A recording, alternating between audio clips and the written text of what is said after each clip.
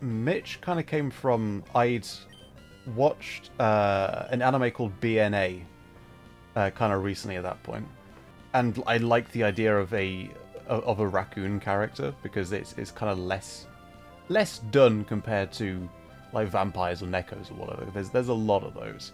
I like the idea of taking a character like that there's a problem to them. They are considered a problem. You know, trash pandas.